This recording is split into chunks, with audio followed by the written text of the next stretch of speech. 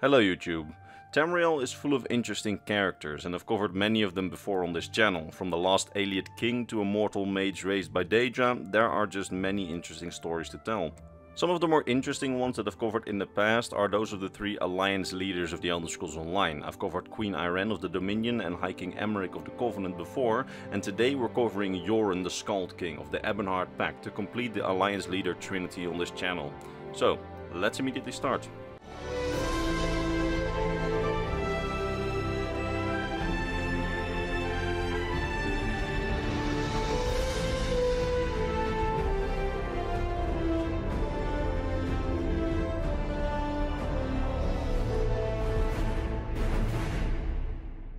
So, Jorunn the Skald King was born in the year 546 of the Second Era, being one of the three children to the Queen of Eastern Skyrim, Mabjarn Flamehair. He had an older sister, Nirnhilde, who was the initial heiress to the throne, and a twin brother named Fildgor.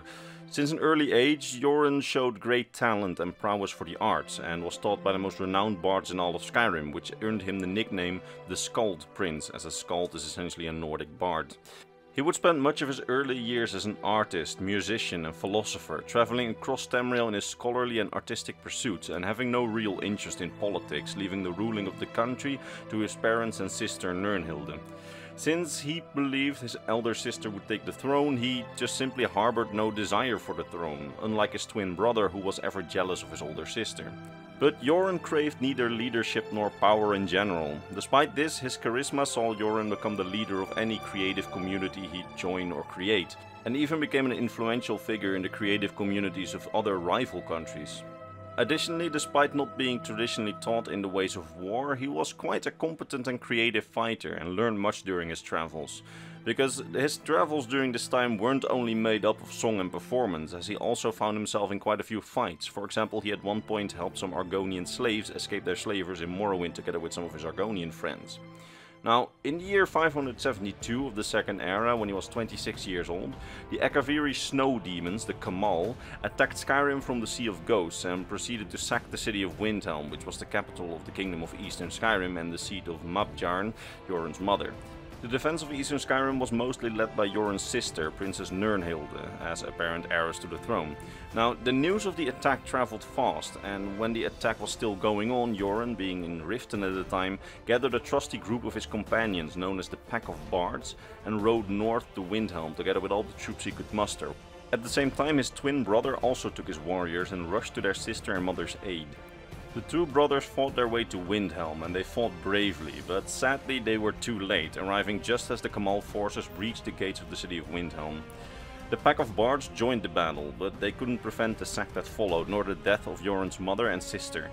Being forced to retreat, he was heavily wounded and devastated by the losses that he'd suffered. Jorunn then decided to take the responsibility that someone of his stature should, and he assumed leadership. He made the decision to climb the 7,000 steps to High Hrothgar and appealed to the Greybeards for help. Surprisingly, and to this day it's not really known why they did this, the Greybeards decided to be proactive and taught Jorunn to shout. Specifically, they taught him how to summon a spirit from Sovngarde, and when he used the shout, surprisingly, it was the spirit of Wulfharth, the Ash King from Sovngarde, to aid him in his endeavors. Although there is some conjecture on this, as some claim that it was the Tribunal of Morrowind who summoned the Ash King, and Jorunn just took credit for it, although that might also be the other way around, and that the Tribunal tried to take credit for it. We don't really know. Anyway, Jorunn, now having claimed the title of Skald King, as he gathered an army from all of Eastern Skyrim, fortified Riften, assuming that it would be the Kamahl's next target. When the snow demons reached the city, they found it too well defended and filled with fierce warriors, eager to avenge the sack of Windhelm. The Kamahl then deemed an attack on Riften as too risky, and therefore turned east to enter Morrowind towards the city of Mournhold. The Kamahl, however, committed a deadly mistake, because they assumed that the Nords wouldn't pursue them when they went into Morrowind. But the Nords did pursue them. The Akaviri Kamahl army then met the Dunmer defenders, led by Almalexia herself, in the region of Stonefalls, where they were attacked from the west by Jorun's Nord army, as they were trying to defeat the Dunmer. A long and bloody battle then ensued, which was essentially undecided until an army of Argonians surprisingly came from the south, because they were warned by the Hist about such a dangerous enemy in the Kamahl that they rallied to fight to help their ancient enemies in the Dunmer. The tide of the battle was then turned, and the Khammal were slaughtered by the three combined forces. Some Khammal were routed and driven to the inner sea, only to be drowned by the thousands by a huge tidal wave summoned by Vivek. This battle was the birth point of the Ebonheart Pact, although nobody at the time still knew it. Jorunn then wanted to claim the title of High King in the now rebuilding city of Windhelm. However, there was a slight problem, as Jorunn's twin brother Fildgor, who we talked about before, had taken the throne while Jorunn was on military campaign and wasn't particularly willing to let go of that throne when Jorunn returned. Fildgor then expected Jorunn to simply respect his claim, as when the two brothers had quarreled in their youth, Jorunn would always just give Fildgor his way in the face of Fildgor's passionate fits of anger when it came to it when he didn't get his way. Jorunn, however, didn't believe Fildgor to be a good king because of his anger fit tendencies, and he then challenged his brother's claim. He didn't particularly want to fight over the crown, and rather leaving Fildgor by his side as a talented general and advisor, but Fildgor wasn't willing to let go of the crown, and he started summoning his troops to deal with Jorunn's claim. Jorunn then saw the writing on the wall, and he knew that if he rallied his troops as well, all of Eastern Skyrim would be locked in a civil war. So in order to prevent a civil war, the two brothers then faced each other in single combat in Skyrim's ancient tradition. Now, according to legend, this fight took 3 hours and would be dubbed the Brothers' War, even though it was only one battle with just 2 combatants. This duel between the two brothers was fought in the courtyard of the Palace of Kings, which at the time was completely destroyed by the Akaviri sack. Now, this duel was long, bloody and brutal. However, the battle resulted in Jorunn rising as the victor after 3 hours, as both men were exhausted. But somehow Jorunn summoned a last bit of strength and struck his brother's weapon one last time, which shattered his brother's blade, knocking his brother to the ground and demanding surrender.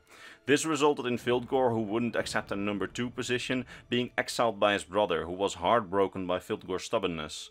Now, Fildgor would flee, some say to the Daggerfall Covenant, vowing to someday return to take his throne. Then Jorunn was finally crowned in the Palace of Kings, and the start of Jorunn's reign was deemed as prosperous, with peace and diplomacy abound. Especially what he managed to realize on the diplomatic front was quite impressive, as Jorunn would strive for officializing the alliance between Skyrim, Morrowind and Blackmarsh, born in the battle against the Akaviri. This succeeded, despite the significant cultural differences between the parties, and Jorunn would be crowned as the leader of the newly formed Ebonheart Pact due to his charisma, wisdom and most importantly his diplomatic skills, which could keep these unlikely partners, with years of violence between them, together. I mean, by now we have all accepted the fact that the Ebonheart Pact exists, but we have to give Jorunn's diplomatic skills some credit here. I mean, the Nords and the Dunmer have fought so much in history that they always kind of disliked each other, and the Dunmer straight up enslaved the Argonians for most of their history. There's a lot of bad blood between these three parties, and the fact that Jorunn was able to keep this alliance together for several decades into the time of the Elder Scrolls Online is nothing short of a diplomatic miracle. Now, during his time as reigning king, he also had a son, and he called that son Irnskar. Now, Prince Irnskar makes quite a few appearances in the Elder Scrolls Online as an ally to the player, although he can be a bit more hot-headed than his father and has no talent in the singing department, because Irnskar even tells us that his father has always been a bit disappointed that they will never perform a real father-son duet, as the Skald King hasn't given up on his creative outings while he was a ruler. Other than that, not much is known about the period between Jorunn's crowning and the events of the Elder Scrolls Online, although we do know that he prioritized repairs to the people's houses before that of his own palaces and his own properties, making it so that decades after the Akaviri invasion, the Palace of Kings is still quite damaged, while the city of Windhelm is almost completely repaired. Jorunn then also makes some appearances in the Elder Scrolls Online, and he is the center of some of the quests in the Elder Scrolls Online's Ebonheart Pact questline, as obviously his brother Fildgor returned and is now plotting to get the throne back somehow. You can actually stop these plots as the player. Now, Jorunn also shows up in the DLC story of Western Skyrim and Markarth, where he is part of the peace treaty talks between East Skyrim, Western Skyrim and the Reach, once again deploying his diplomatic side to solve the conflict. At around this time, he also started trusting his son Irnskar with more and more responsibility, as the Skald King himself took on a new lover named Brunhilde, who he wanted to be with as much as possible. At least that's what Irnskar tells us. Anyway, that's about all I can tell you about the Skald King, and I sincerely hope that you learned something new about the Elder Scrolls lore today, and of course enjoyed the video. That being said, if you want to know the backstories of the other two of the 3 Alliance leaders, then check out the description of this video, as my video on High King Emeric and Queen Ayrenn are both in the description. along with some other lore videos I highly recommend you watch, as they contain some quite interesting lore. That being said, all I now have left to do is vocally thank my top Patreon supporters, Mr. Bernardo Binda, Gabriel Binda, Polarized Putin, Dragonborn of Nerevar, Athena Hyodis, Volkir of Argonia, King Chris, Scribe of the Scrolls, Doji, Fenrir, Sword of Bushido, Rakai, and Mr. Christmas. It's thanks to these people and all the others on screen that this channel stays alive, and for that I'm very grateful. That said, I hope to see all of you in the next Elder Scrolls lore video. Bye bye.